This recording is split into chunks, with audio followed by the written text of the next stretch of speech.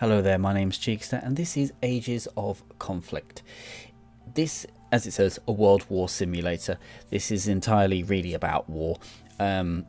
It's deceptively, it's a very simple, straightforward game. It seems deceptively like empty or like devoid of anything really to do, but as I show you over the next like 20 minutes, you'll see that it's particularly addictive, like incredibly. So before we get into the game, this is your settings. There's all that, all your credits, people who've done the music and the maps, etc, etc. That's it. These are your languages. So yeah, pick your one. Obviously I am British, so I'm doing that one. You got scenarios. This is where you can play specific things. Specific set scenarios that are already made, and then you've got new game here where you can pick a world. As you can see, look. So if you have fever dreams of dominating the world, dominating Europe, the Americas, Asia, Africa, the United States, Oceania, Northern Europe, the Arabian Sea, Japan, Pangaea, the whole world scrunched, Skull Island, which is obviously a real place, and etc. I mean, I've downloaded a few. I've got a Great Britain one that I'm a big fan of. Tamriel, this is Elder Scrolls, which is very cool. And then you've got an Azeroth one, which I feel is a bit too small, but it's there.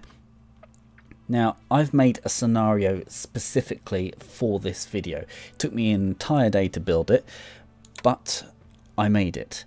So before we get to that, just to show you, look here, world map, and it puts the countries in. Again, look, you've got your Americas and Europes and all the stuff, right? Really good maps that you can do is this one. This is a HD world map where it's got like all the countries of the world, and including land taken in South America, not South America, Antarctica, and so that's really cool. Then you have my favorite one is the Subdivisions Ultimate. This one is all the states of the world broken down, which is pretty insane. And then of course there's a Warhammer Fantasy map for those of you who have played Total War and feel like you want to play it in this game. It's there for you. But the one that I personally made is this one here. It's quite a large map. As you can see, this is a galactic map. So we're going to click play. So what I did with this is I tried to build the galactic map of Warhammer 40k, and we'll press spacebar. So the game has started already. Now what are you even looking at? I know. So when you get close,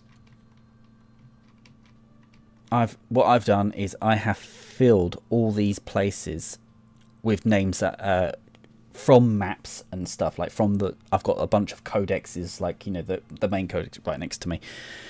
Here's the Eye of Terror. There we go, and it is split across the entire region. But what you're looking at are countries, effectively, right? This isn't really in space. This is supposed to symbolize space sectors of the galaxy, and there's the sort of spiral.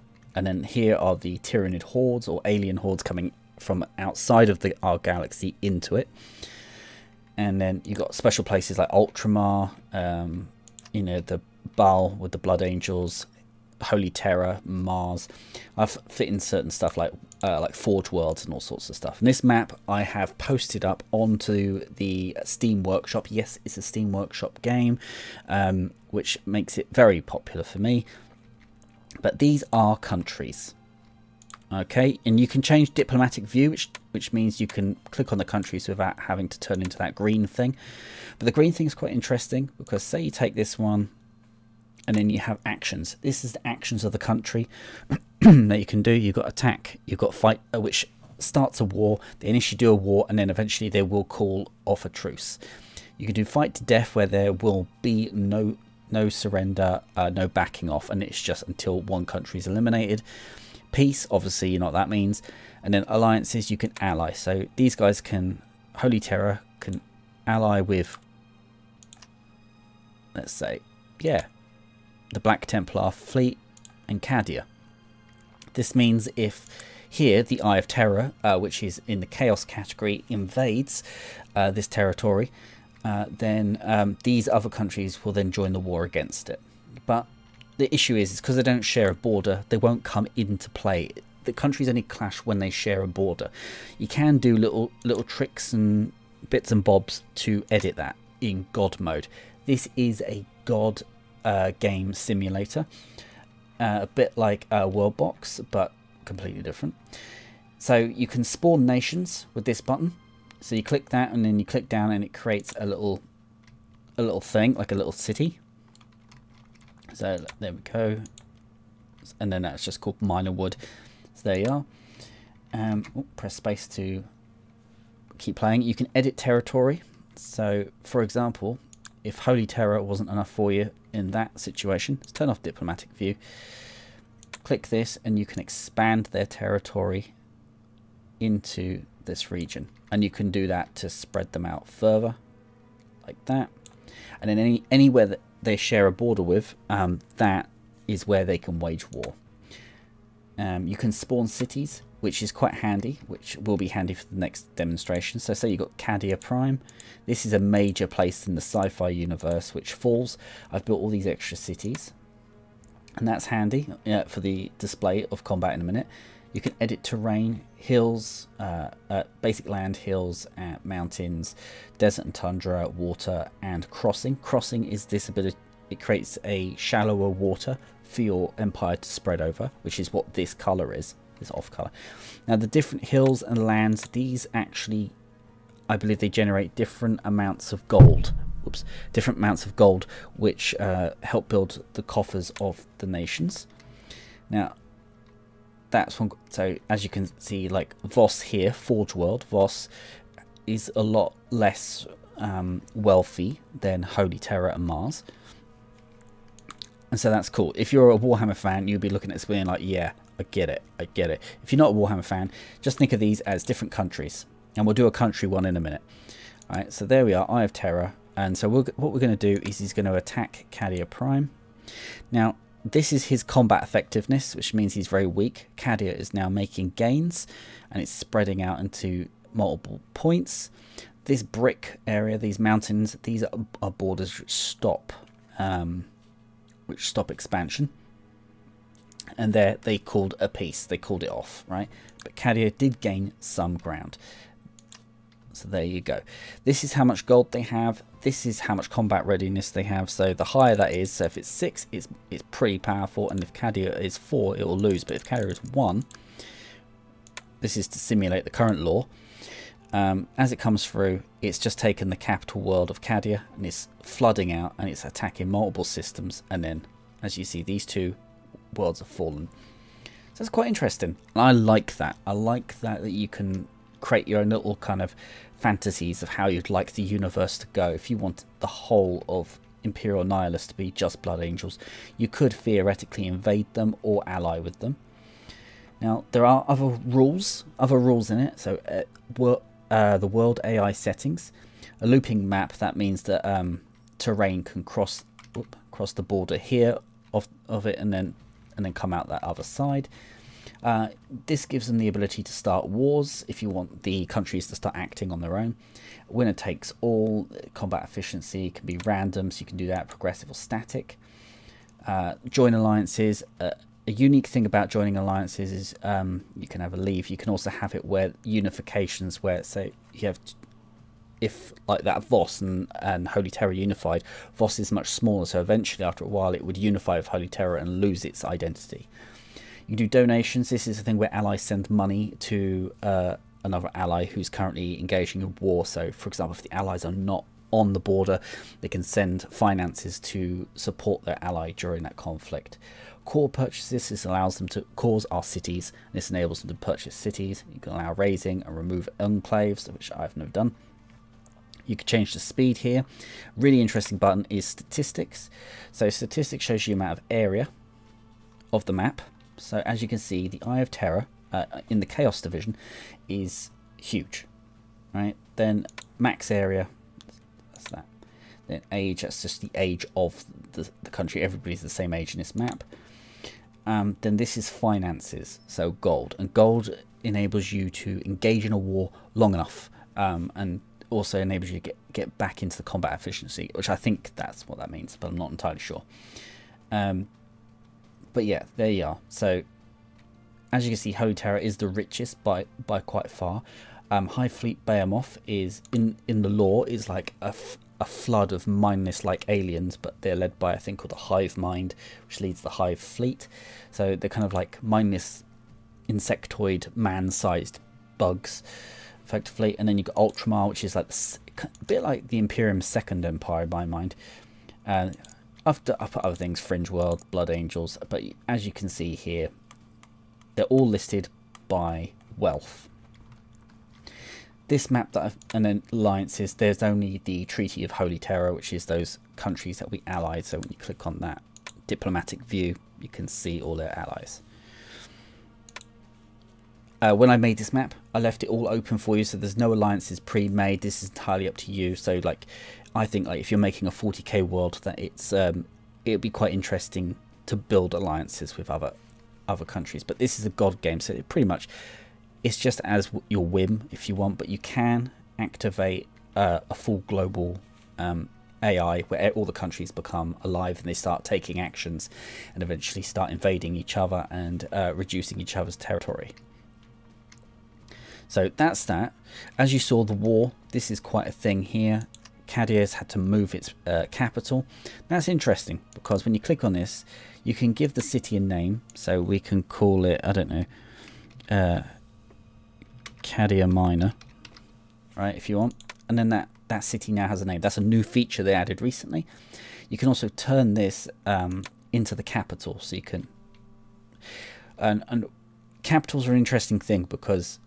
So if I hadn't added all those cities, this here, which was Cadia Prime's capital world, if you like, their main city, if that had fallen, the rest of the country would entirely collapse because they have no point of governance anywhere. So it would have collapsed, and then all these other states would have moved in and taken up the collapsing land. You can remove cities. You can, as you can see, you can revoke the core. So this. That's an interesting little thing you can do. So you can turn it into a white city, which is like what's happened here with the Eye of Terror. And so, for example, say there was suddenly a revolt in the former capital. You can spawn a revolt, and then it creates this huge space here. And then they can be like, we're not having any of that. And then they can click fight to the death. And then if you want one city, you can just keep clicking on the power, and then it does it. But as you saw, when it hit that city, the rest of it collapsed, which is all quite interesting. But then when it's conquered it, then it turns into theirs. You can revoke the core again. All good. So this is I find this game very addictive. I know it looks simple. I know it doesn't look like it's much, but you can lose an entire day just clicking on these different states. You could be like, so I've done, these worlds are protected here, la-di-da, but you can start a war wherever you like. If you want, Hive Fleet Behemoth can then begin its war against Ultramar. And remember, I've put this map up on the Steam Workshop. And if you want to play around with it and all that stuff, obviously that's the whole point of me sticking out there for you. So there we are. That's that. This is quite cool, and I like this. This is a good Warhammer map. Now, what I'm going to do is quit this one. And I'm going to show those who are not interested in Warhammer the world. So I'm going to pick... I would pick this one, but it's so insanely, so many states, it's just a bit mad. So click play. So this one is for you guys who are interested in the real world. So click space there. Now what's happening is all the ocean around all the countries, all of that is set as crossing, which means it can then start to be invaded. Effectively, the borders will spread. Now, as far as I know, the sea tiles don't generate gold as such, but there you go. You can click God mode, and this is one of the things you'll find when you look at it, that landmass and quality of landmass. That's what determines whether a nation is strong or not. So here you've got United Kingdom and France. France has more land, so it is marginally stronger there because of that. So that's the thing. It's not. So it's not. So that's a realistic comparison. But there are some places like Canada is larger. Might say like Canada would be larger than the United States, and then it would just have more money than the United States, which is not specifically like how it would really work out, is it? But it's interesting. Click here.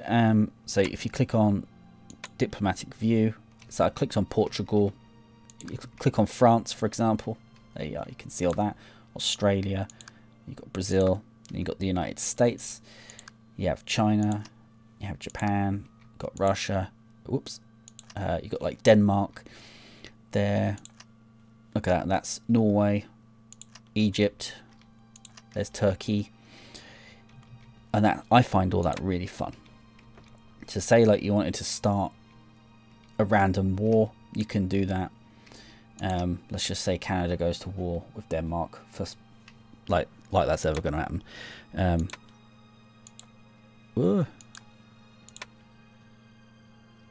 There we go. And then like you really want to win, so you click on that, and that try and give them more gold. But and then with Denmark, and you collapse their power. This is just a way to speed up the battle. And there we go. Now I set that to normal attack, so they could call a peace treaty between each other. There we go. And that's quite interesting, isn't it? So that doesn't look very exciting, but when you start playing around with it and you start getting invested in like a territory, you start thinking like, oh, that's really cool, maybe I'll do this. So maybe Canada annexes all of Denmark for some reason. Maybe it annexes that Iceland, and then Norway, and then you start building these little empires, and you'd be like, oh well, what if then Canada went to war with, you know, Russia, or if it went to war with the United States, you know, or Brazil, or whatever. You can create these little empires, and that's what I love about this game, is that it's a game that it's a god game, you choose. But let's go to god mode, and let's click start wars, winner takes all, and then we start pushing the speed up, and then look, and then you just watch, and then you see what happens. So you're seeing wars and alliances being pulled back and forth. Isn't that mad? Isn't that mad? It's highly addictive. If you're the kind of person who's into maps, and if you're into like fantasy kingdoms and creating your own empires, it doesn't have to be the world. You've got all other worlds. There is a map editor as well, so you can make your own maps, or you can take a map template that's really large, and then you can play with that further. It's, to me, that's really interesting. You know, it's not very realistic, so, you know, like in the sense of like, you know, the United States doesn't have all its sophisticated weapons or anything like that. You know, like China doesn't have all the stuff it's got. It's all about land size, like, and that is what will win the matches. And as you see, each of these states have different things. France has naturally become naughty and has begun invading into Germany. It's getting very Napoleonic there, and you can do those sorts of things, and you can have your alternative histories. If you want Egypt to rise again and become the massive Egyptian empire or something like that, you can do that. You can have the United States conquer all of North America. You can have the British Empire again. You could have the USSR again. You could have like India conquer all of this region. It could like India could take it to China, and then like take over like Tibet, and all sorts of things you could do there. And that's just this map. This is not even talking about like anything like, yeah, well, any of the fantasy maps that have been made. So there you go. This is a very addictive, cool game, very enjoyable. 100% recommend it. It's relatively cheap. It's on Steam. Ages of Conflict. A simple video here, but I just thought I wanted to share it with people who are map nerds like myself, who like a bit of strategy, like to god game. That's what this is for. This is for you. This is a good game. You will enjoy it. There you are. My name's Cheekster. Until the next video. Bye bye.